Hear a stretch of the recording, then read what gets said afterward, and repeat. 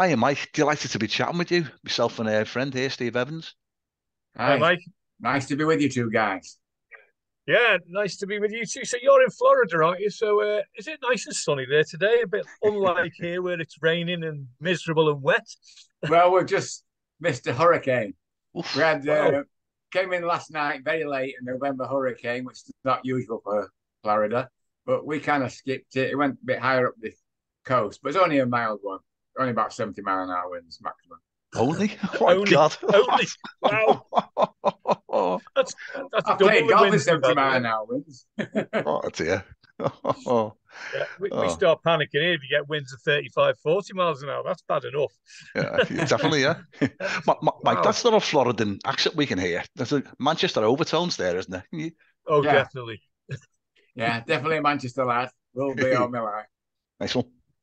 And well, obviously you've got a massive following on social media, 250,000 followers. That is absolutely amazing. Uh, I'm assuming it's because you're a prolific author, poet, international talk show host, philosopher. So, but would you class yourself as an influencer because of those numbers? An influencer, sorry. Well, you could say I'm an influence, and it does help people. I came over to the States, let me see, in 92 full time. I was 46 years of age, and I had a textile company in Manchester, curtain fabrics and upholstery. And I started at 19 on the street markets with 100 quid. And I just got married. So nobody helped me along the way, but something was helping me along the way, and I didn't know what it was. So time I retired, I wasn't really going to retire. I just came over to the States previously before I came over here for a few years, for a few months, just to check it out.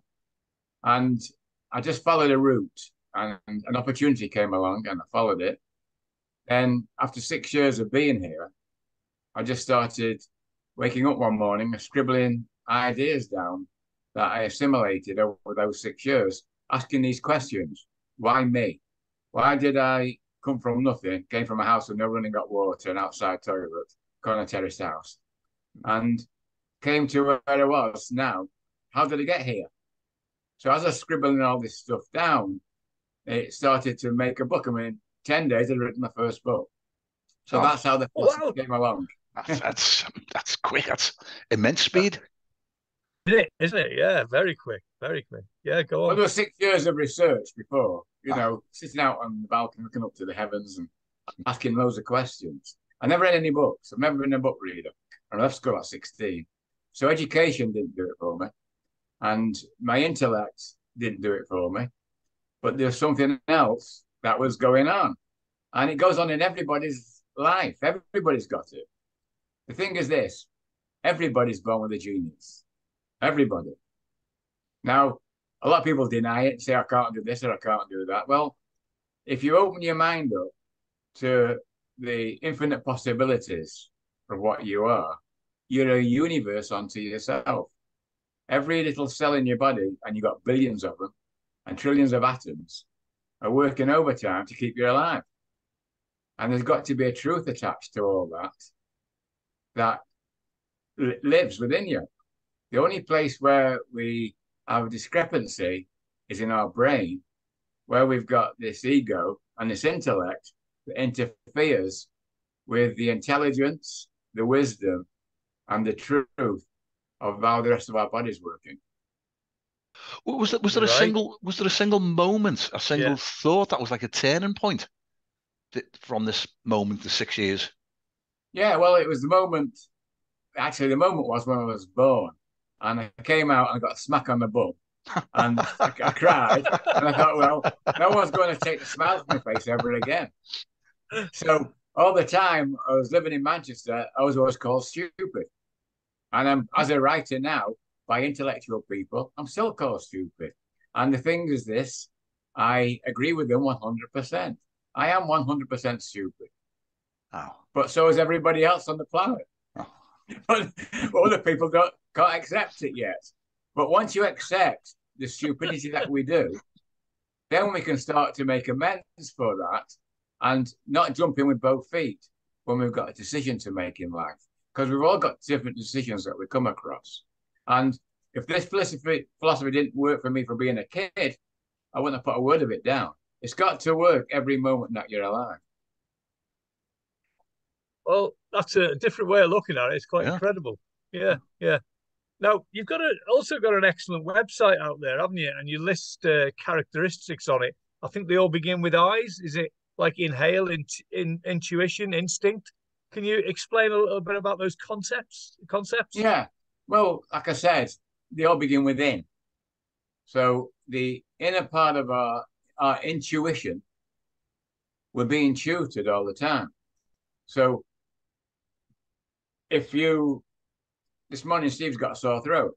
So he's being tutored by his body, telling him he's got a sore throat. That's from the intuition of within you. So we've got signals all the time. If you're going to go out for a meal today, it's your anniversary, and you overeat, when you come home, what you're going to do? Get the digestion tablets out, because your body's told you something, right? So we keep doing it. We keep doing this stuff, and our bodies keep saying, "Hey, mate, what are you doing to me? You're doing me in." And eventually it turns into a disease.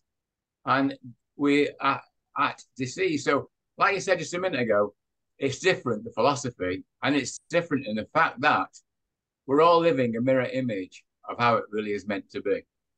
You've not come onto earth to suffer. You've come here to have a good laugh, a nice time on earth, and enjoy every moment that we're given. I mean, it's only a brief moment anyway. If you live to be 100, it goes in a click like that.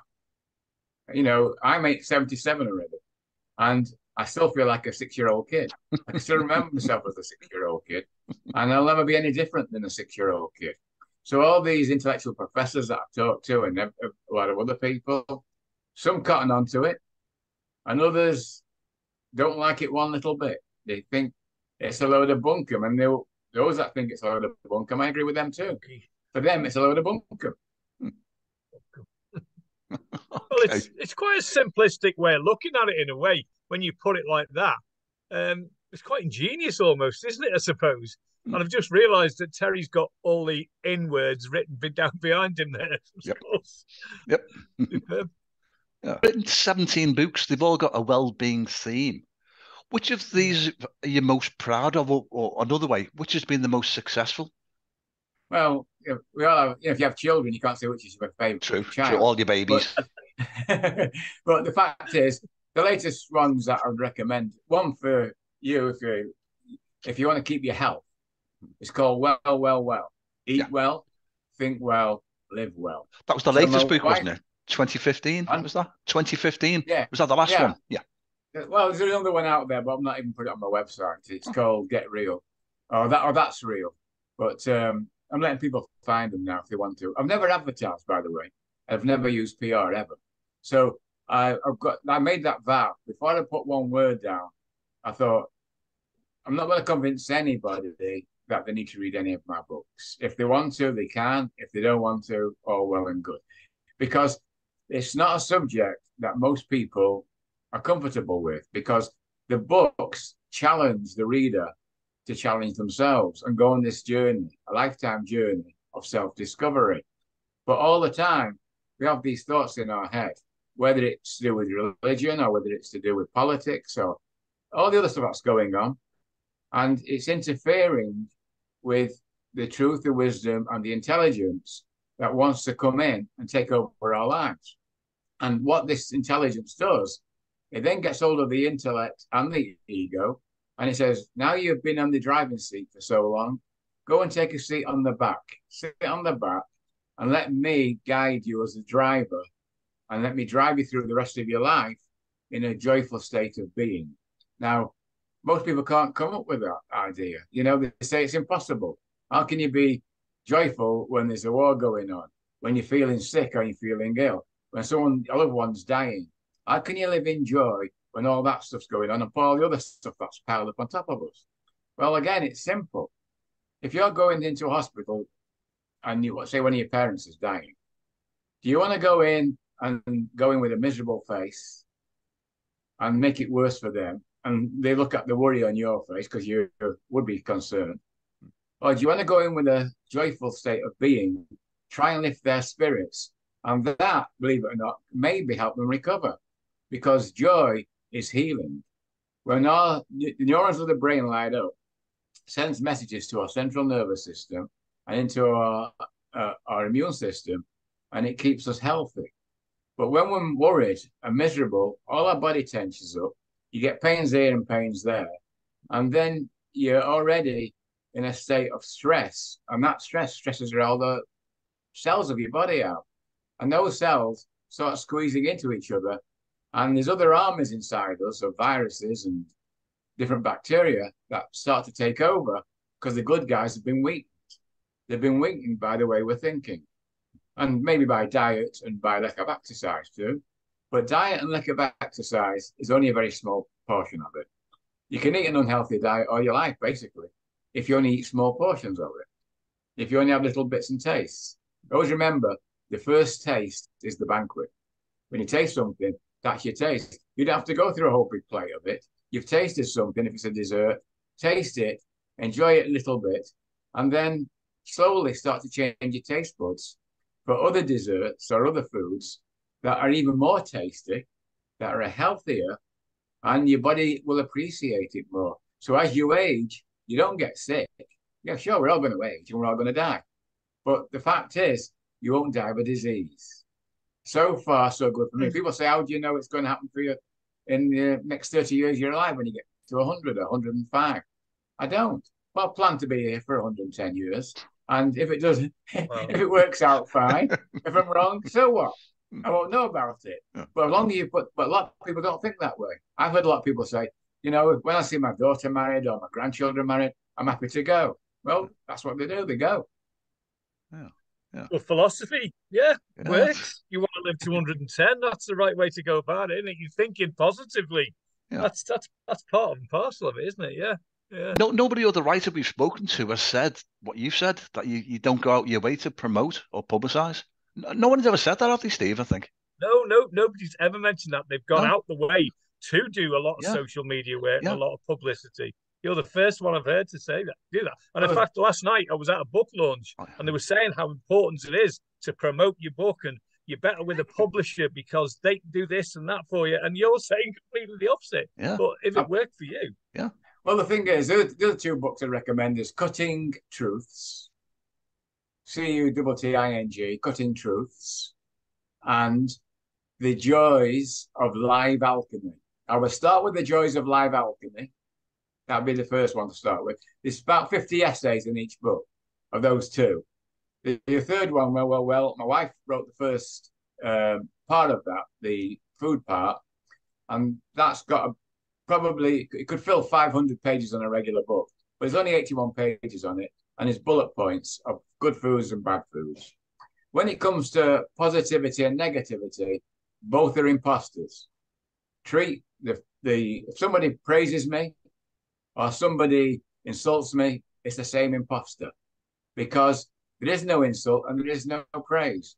Everything is how it is, and everybody's got their opinions of what they see how it should be. So that's their opinions, and it's none of my business what they're thinking.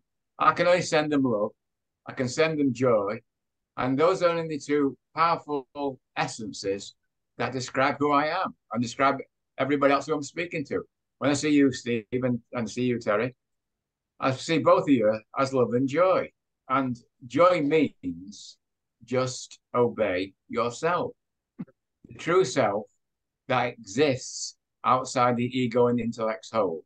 The true self that's eternal, is infinite, and was around before you were born. Because it contains two things. It contains energy and intelligence. And we can't make a move without intelligence or any energy. When our energy goes, we go. So where does that energy go? Energy can never disappear. It's got to go somewhere. So when you just, and it's got no thought attached to it. So don't think you're being reincarnated with all these thoughts. Those disappear. But while we're actually talking and thinking about it, that energy goes throughout the whole of the universe. You can't miss it. So all the thoughts that come into our brain are floating all over the world. Now, if you're religious, you say, oh, God reads all our thoughts and stuff like that. That's what religions handle, thinks of it. And parts of religion is very, very good. But when it comes to the hell and damnation bits and all that kind of stuff, well, that's just man-made fear mongering.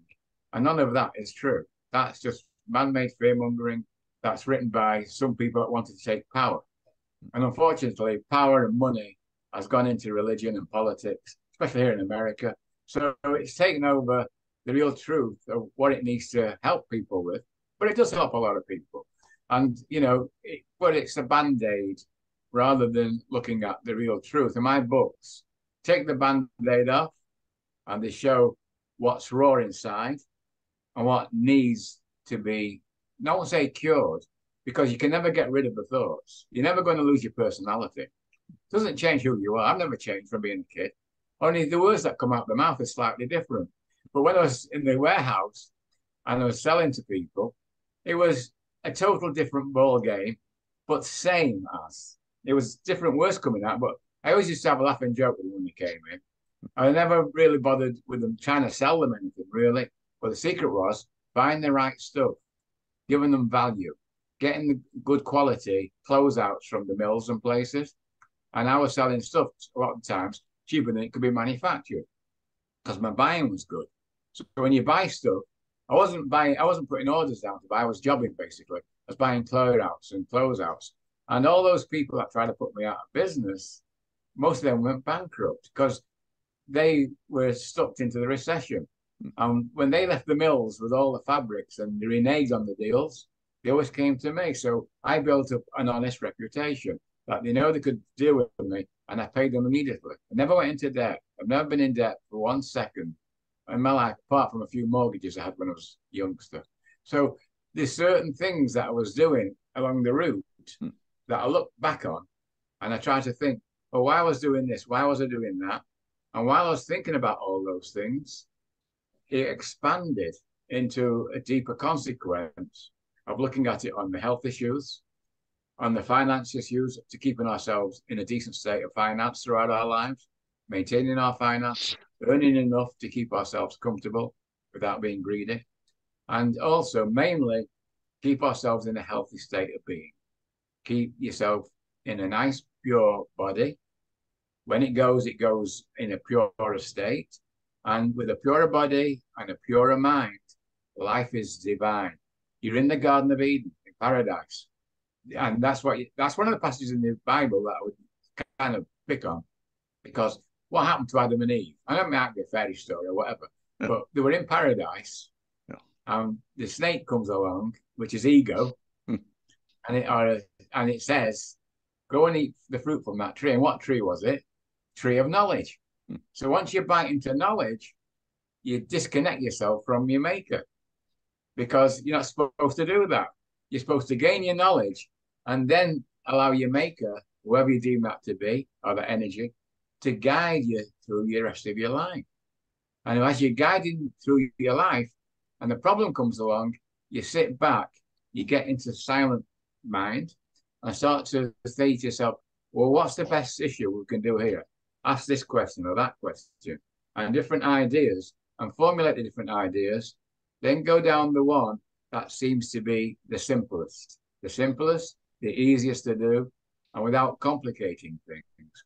And you'll find your decision-making works far better. I've invested in the stock market since I was 19, and I've never been once caught out in a crash. I've been out of all the crashes well before. So it works in every single facet, like I say, with your health, with your finances, whatever it is. Oh, well, yeah, it's a completely different lookout, isn't it? It is. I don't think I've heard anybody talk like that before. That's amazing. Yeah. Mike, well, still a Manchester lad, so there's nothing different about me than is with you, with Stephen Tennant. We're all the same. Yeah. But it's just that we've been accustomed to listening to stuff that over centuries, for thousands of years, we've been squeezed and squeezed and squeezed into a dungeon. And this dungeon comes into the world free, and very quickly, through the parents, through schooling, through all the different ideas, get squeezed more and more. So when you're feeling stress, that's a sign that we're in this dungeon, showing us we're locked in a dungeon. We shouldn't be feeling stress ever.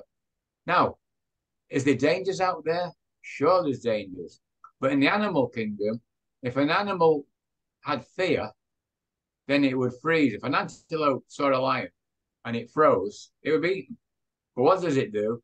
It has caution. It knows danger and it sees the danger, so it runs away.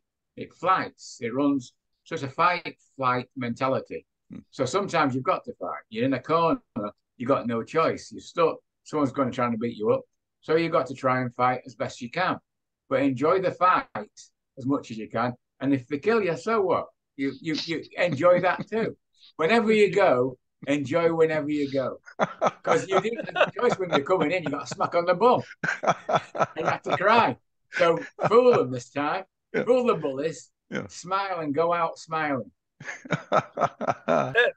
Moving on then, I was going to ask, well, I was going to talk about you if you've ever thought about doing any creative writing, but you're very creative in your mind anyway. Have you thought about any other novels or screenplays or anything like that? Or have you done that as well? Well, I did start a couple of novels, but what I found is whatever I do, it's got to be authentic and it's got to work. And when you're doing a novel, you've got to live each character that you're going to be writing down. So you've got to be that character while you're writing it down. And if I'm going to start to do that, then it means I'm detaching and becoming what you call normal again. And I've never been accused of being normal. I've always been natural. So I've tried it and I sensed what my body was tightening up while I was writing. I've written a couple of pages about a guy that goes into a cafe and an old woman comes and sits next to him and she's got a little ring she's going to put on his finger saying, I'm going to give you this. And it's a very crowded cafe. And he puts the ring on and he just closes his eye for a second and she disappears. And he asked this proprietor, where was that woman gone? Was here? He said, no one's ever been here. He said, well, where's this ring come from? I think. And that was how the beginning of it was going to be. And it was going to be expanded into a good novel. I think it'd been a good one. But if somebody comes and approaches me to do a movie, then I'll give them the story and they can expand that into a screen script. So no one's approached me yet, but everything in its moment. You see, the books themselves will speak for themselves and they'll take off. They'll take off in their own given moment. Now, you say about creativity. Well, I'm also a poet, so I always like to read some kind of a poem. This one kind of it gives light to what I've been talking about us living a mirror image in what we are here. It's called Mystical Smoke. The architect had it all planned. He built us a home. Some call it cuckoo land. Its existence is denied by many. They give it not a thought, not even for a penny. Worries and woes, just look at the inflation. No time to spare in the figment of the imagination. A lost childhood. Oh, too soon did it go, floating away, somewhere over the rainbow. From the fruits of life remains only peel, because folks told us, get real. The thief calls time, even on stainless steel. In Never Never Land, infinity has a great feel. Life's ifs and buts now blow in the wind. Saints disappear along with the sin. Whispers of sweet nothings vanish in mystical smoke. Awaken from the dream, was everything only ego's joke? Brilliant. Thanks, enjoyed that. Well, that's from a book I wrote in 2001 called Worry Causes Wrinkles. And I republished it in 2010. Love it. Yeah. And that's just, I think there's 3 essays in that book and 250 poems. Okay. Can I ask you about those 2 images behind you, Mike? Are they Yeah, images of infinity, consciousness, the universe? yeah, they are the universe with what you see in it, and it's meant to be all that. And my wife did those. Those are my Oh, wife's. She's an artist. She oh, sews. yeah. Got this is back of here is a sewing room. Oh, So we only see that sort of thing. Behind there's a sewing machine. So oh, she yeah. does a lot of her own sewing and stuff. Not one of the old Singer She's machines, the Singer sewing machines, the big ones. She did have one of those. Yeah. She's been sewing all her life, so she just loves to create. And the only thing we miss here, we're in a condo, so she misses the gardening Ah, because she's a great gardener. She had green fingers and always had a fantastic, beautiful garden wherever we were. So we might come back to England yet. We don't know. It's yeah. Plan B because I don't have any health insurance here. I Oh, never paid into the Oh, American. ooh, ooh. No, oh, yeah, exactly. Touch I've wood. never paid Yeah, into the American system. The insurance is keeping myself healthy, keeping Margaret healthy. yeah. So that's our insurance. And if it fails, then this Plan B, because I paid into the British system all my life for Right, 46 yeah. years when I was working. Mm. So I paid into national insurance. And but here, when we came here, I'm not really, I can't say I've worked here. I've written 17 books, as you say, but I don't do it for what you call a living. If anybody asks me to do a talk for them, then I'll do the talk and it'll go to charity, what is earned. And if I sold millions of books, most of that would go to charity too. So it's not an issue of me doing something and trying to gain anything from it because I got that from my businesses. I was able to do things far better than I knew how. I didn't know how to run a business. That's like I said, I was married at 19 and I had two kids, which I was 21. And at 19, I just got on the street markets. And everybody's trying to push me into the gutter even further. The market superintendents, I won't mention the market, but it's not far from it. And he wanted a kickback. He wanted one suit for me to get a store. I didn't even know what that was. And if I did, I wouldn't give it to him.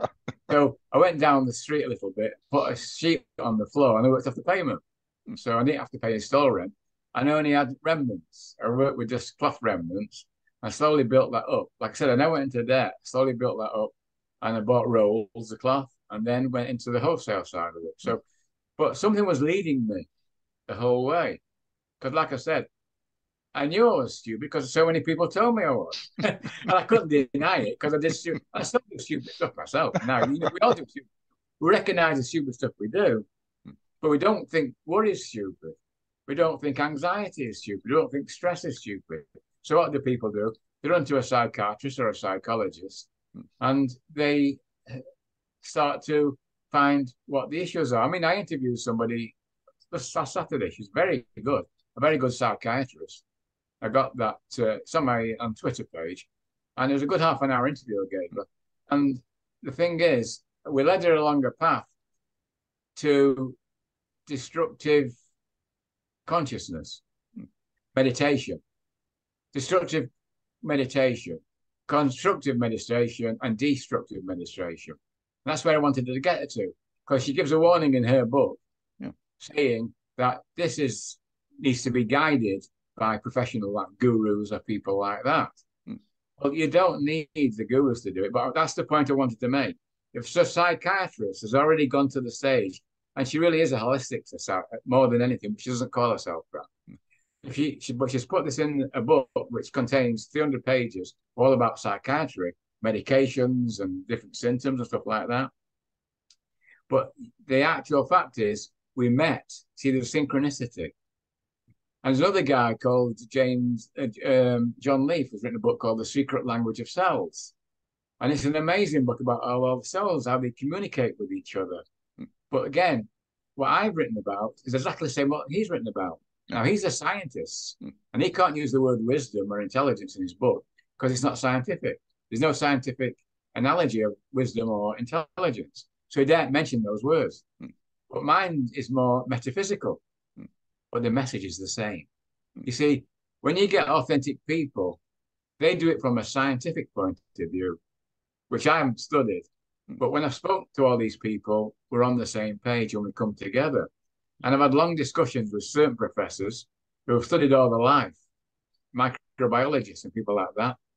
And the synchronicity cannot be denied. But they daren't do that because their curriculum in the universities that gets flung out if they mention what I'm talking It's about. repeated learning, isn't it? Learning from repeating what others have told you to learn. Exactly. And you've got the genius inside you to keep spreading that out, and you becoming, first of all, tutoring yourself and allowing yourself the grace to be able to go into those zones. And you'll find you remarkably how over time it all changes. It changes your diet, it changes your health, changes whatever's going on within you into what it needs to be. Now, one of the foods that people should give up from childhood onwards, and even in childhood, you've got to be very careful with it, is dairy products. Dairy is toxic food. Even if you get a grass-fed meat, it's okay occasionally. Grass-fed meat has got certain enzymes in it which are good. But what dairy will do, it'll give you mucus. When the cold weather comes, it's already allowing your body with that mucus to lower its immunity system so you catch cold easier without. And now when you give it up, your body's stronger. And when the colder weather comes in and the chills, your body can sustain that more because your immune system has grown stronger. It's no longer susceptible to what dairy is doing for you. There's lots of books been written about it, about milk, and especially the dairy that you get today, which is full of hormones and antibiotics and other garbage that they suck into the cows. Yeah. So they're not even what they used to be. Because again, it's profit, it's greed, it's what people want to fatten the cows with. And even some of the grass-fed, for the last 3 months, they feed them back on corn. Well, what's the point? And especially if the corn's genetically modified, then you're giving all the garbage into the animal. And a lot of the times in America, they all live in barns, they're squashed together. What kind of life is that for an animal? And you're going to eat that kind of stuff. So it's much better. Fish is not so bad. Fish is reasonable. Nothing's written in stone though. You can have whatever you want in smaller portions. But the more you move over to a regular kind of proper diet for your body, the better it's going to be for that. So that proves itself. Your wealth increases when it proves itself with your investments as you age, because you need enough to be able to sustain it, shelter and food throughout your life. And the joy of the moment and the love of that joy. So love and joy are married together, the partners. And that two elements of us is our description of who we are. They're not emotions like they show you in the dictionary. You can put feelings on them, if you will, because you feel them. It's again, going back to the insights, the information, the inner. Now, when we talk about the inner too, we've got to understand this inner is the whole of the universe. So we call it inner, but it's everything that you see at night in the whole of the universe. Yeah. And that's infinite. Well, it goes on forever. Whatever's out there is in here because we were stardust. That's where we've come from. Every molecule, every cell in a tree, it's only 10% difference in the molecules of a tree than the human being, molecule-wise. So all these molecules are put together, and they're put together in certain different ways. Ants have got a different structure than we have. So we've all got different structures, but it's all life forces, and they all contain intelligence. When you look at an ant and see what an ant's doing, it's amazing.